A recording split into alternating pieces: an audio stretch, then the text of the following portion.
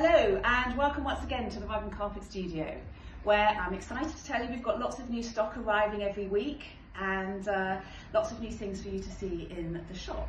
But we have a very exciting new collaboration happening this month until the 10th of June. A very dear friend of mine, Ari Shand, or known as Arabella Shand, has been an artist from Suffolk who I've been admired for many years. In 2012 she moved to Wales and she's been greatly missed around here, so I'm delighted to announce that we are hosting an exhibition of her recent work here at the Rug and Carpet Studio in Long Melford. So let me introduce you to Ari and she's going to talk you through some of her work. Hello, I'm Ari and this is my work.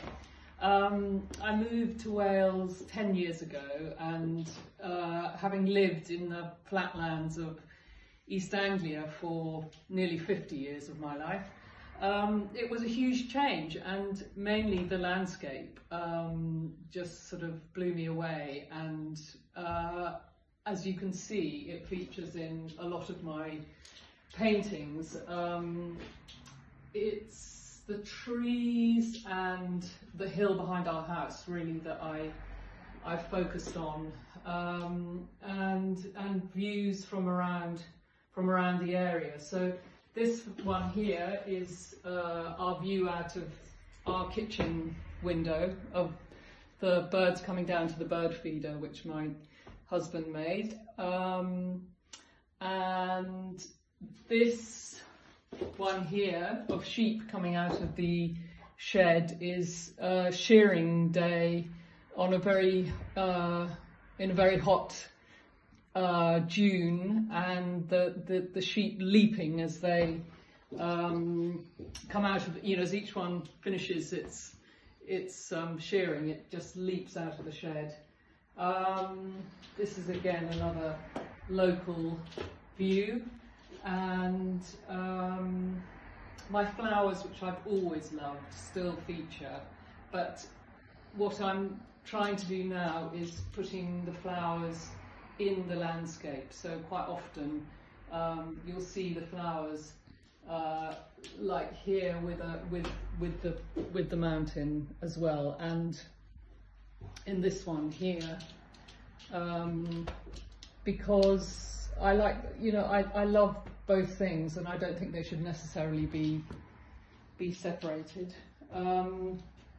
There's a bit of a story to this one. This little boy features in a lot of my paintings, and he used to live next door to my husband in London, and we sort of lost contact when he was about 10, and we moved to Wales. So I feature him in a lot of my paintings because I just wonder where he is and who he is. In fact, this one is called Where Are You Now?